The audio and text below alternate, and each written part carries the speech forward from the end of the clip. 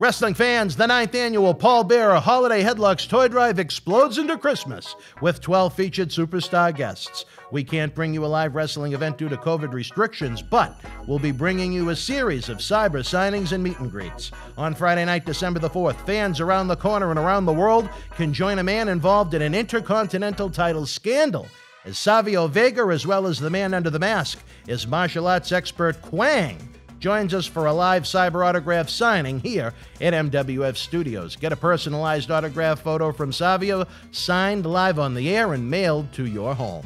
Join us now through mid-December as the superstars help us continue our mission to update Santa Claus's GPS to find every kid's house this Christmas and put smiles on faces while honoring Paul Bearer's memory. VIP packages are still available. Don't worry, if you've missed a live superstar signing, every star is signing enough photos while they're here in Boston to fill VIP packages through December the 19th. Whether for your wrestling collection or to give as a holiday gift, if you're going to take part in any toy drive this year, please help our 9th annual Paul Bearer Holiday Headlocks Toy Drive. Visit BostonWrestling.com and our social media platforms for complete event and toy drive information. The few true icons in this sport, Andre the Giant. Andre, a super nice guy, fabulous person. He was very self-conscious of his size. So when we would go out to eat at a restaurant, a lot of people would come up and want to take pictures and ask him for an autograph. And he would always say no, and very strongly no. And the kids would kind of walk away. So after like the second or third time we've been out eating, I says, Andre, how come you never want to take a picture or give any autographs to these kids? And he said to me, well, the reason I don't want to do it is because the only reason why they want to take a picture of me is because I'm a freak. And I just don't want it. He says, if it was a friend or something, I would understand it.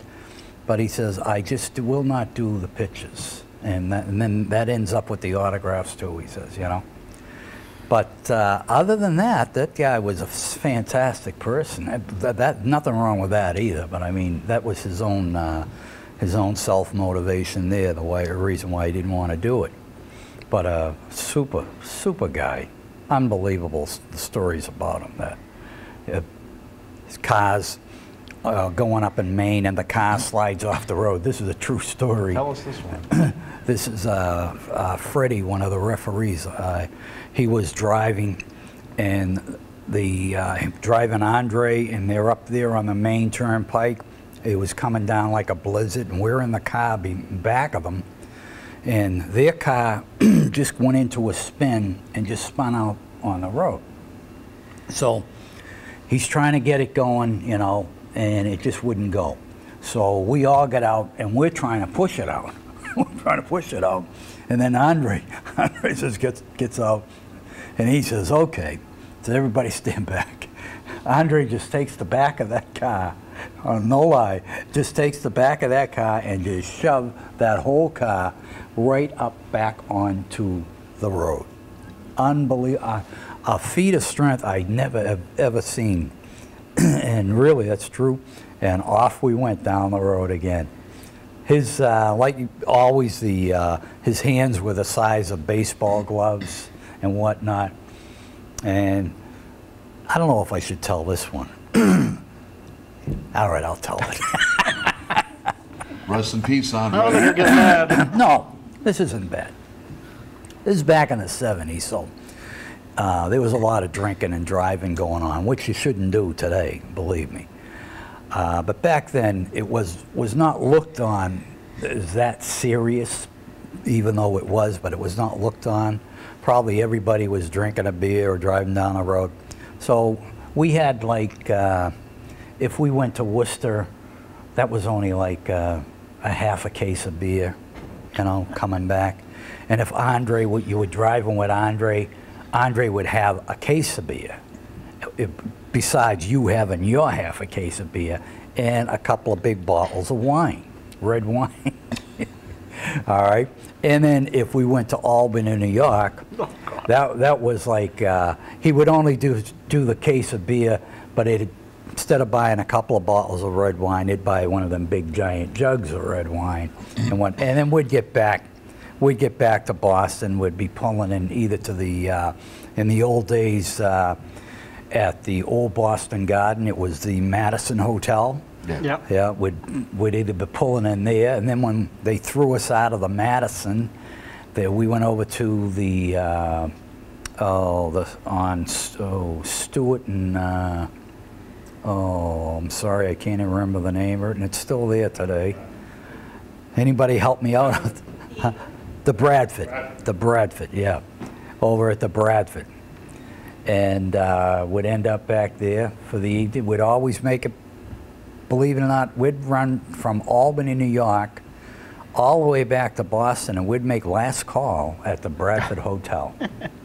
Yeah, but you could do 80 miles an hour on the Mass Pike back then. That was legal. I think 75. I think back in the 70s, you could do 75 and 80 miles an hour on the Mass Pike, and everybody had an Armis V8 engine, so you just put the hammer down and you're gone. You know, I had a brand new 1971 LTD convertible loaded to the max. And then Andre comes up to me and says, "Hey, Duke," in that deep voice, I can't do it, but he says, "Hey, Duke, I want to ride with you tonight back to Boston." I says, "Okay." I said, "We got to make the usual stop, so," which was just go get the beer and whatnot. Well, anyway, we'd go hammer down, boom. My car's going down the Mass Pike. Here's Andre on the driver's side. There's no way he get in the back, and his knees are up to the top of the windshield. I got that convertible down, and we're going down the Mass Pike like crazy. Boom, right down. And then we get in, make last call at the Bradford. Boom, he goes in. I come the next morning to pick him up. We're going up to Bangor, Maine, and I call up. I says, "Andre, where are you? Where are you? Come on, we got to get going." He says, "I'll be right down, boss. I got to talk to the guy at the front desk." So he goes to the guy at the front desk, and he says, "You know, I want you to do a little something extra for me on my bill." So the guy says, "Sure, Andre. What would you like?" He said, "Well, last night when I got in, I couldn't find my key to open the door, so I kicked the door down." I kicked the door down, and then I picked it up and I just leaned it back up, and he says, "Now the door, all I want you to do is put the cost of a door onto my bill, you know." So the guy says, "Jesus, Andre, I don't know what the door is going to cost. Let me get the manager here." So he calls the manager, and the manager comes in. And he says, "Oh, geez, Andre, don't worry. We'll pick it up next time you come in. We'll put it on your bill next time you come in." We don't know, but that's how well, like, how well he was liked. Everybody. Oh, he could eat. He went down to that buffet in Rhode Island, I understand. Yeah. And wiped him out of, what, 20 to 30 lobsters? Yeah, prime rib?